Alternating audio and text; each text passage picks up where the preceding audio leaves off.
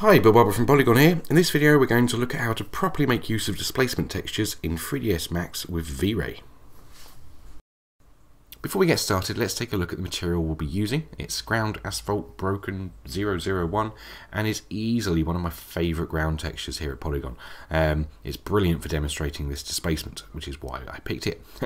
I've already got the 4K version saved to my hard drive and I'll include a link below the video. As a note, I would recommend getting the 4K version if you're going to be following along, because with displacement you really do want as much detail from the texture as possible. So let's take a look at what it is we're going to be doing. You've probably heard of a bump map before, which is used to artificially give the impression of height in a material. Well, a displacement map is different. It is used to literally deform the object based on the values of the texture, with the black areas being the deep crevices and the white areas being the peaks. It results in a far more realistic material. Okay, so let's look at recreating this effect with VRay. We've got a simple scene here. It's just a plane and a dome light and some, which has got some HDR lighting, and that's pretty much it. We'll start off by bringing in our material. Now I've covered the usage of this material converter in a previous video, which I'll link below this one. So let's just go down to ground asphalt broken. Now I've got a little green tick there, that's just because I brought this in previously into this scene. You won't have that. Let's hit load material, and there we go. Now let's jump over to the material editor, and under this temporary library we've got our imported material, which I'm going to drag into the slate editor, make sure the plane's selected, right mouse button, and then assign material to selection. And yeah, that's pretty much it. We're good to go. Now with VRay, the default settings for displacement actually work pretty well. Let's take a look now though. So yeah, as you can see, by default the displacement doesn't look too bad, perhaps a little bit on the strong side, but compared to some other renderers that where by default there's nothing, it's just like a flat plane, that's certainly not bad. Now to adjust the effect, we've got two routes we can go down. Now the easiest one is within the material itself. If I just double click on that, scroll down to maps, and then you have this displacement map that's plugged in and a value to control it, so you can raise or lower that to affect the displacement.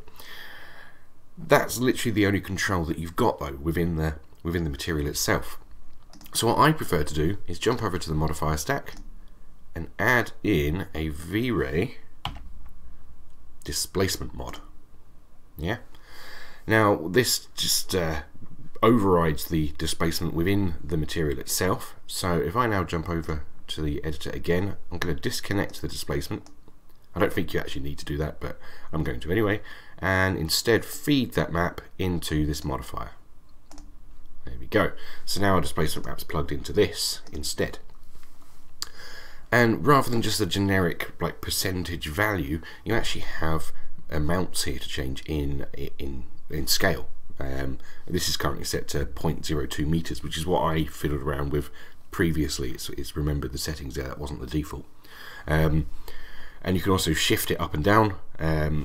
So if your displacement isn't in line with the rest of your scene, you can use the shift to raise or lower it to fit in nicely. And you also have an option here to change the resolution of the map, the resolution that the displacement will use. And that's pretty much it. Now, also one thing to bear in mind is this is tied into the displacement settings within VRay. Yeah, within here, the edge length settings and whatnot. That's how you affect the level of subdivision. Now, VRay uses adaptive displacement, where it will adaptively subdivide your plane based on its distance from the camera, and that's decided by this edge length value. A value of 4 works pretty well. It's a good balance between quality and system resources, though if you want even finer detail you'd lower that value to something like 3 or 2, and you get even more subdivision, but then you start to really use up the RAM. So in general I'd leave that on a value of 4, and it should work just fine. So yeah, with these settings in place, let's hit render again and we should get a slightly nicer result. Okay, so yeah, looking quite a bit better. We've lost some of those kind of extreme peaks that we were getting in the original render. I'd possibly raise the strength just a little bit, maybe to like 0.025 meters. But yeah, I think that looks pretty good.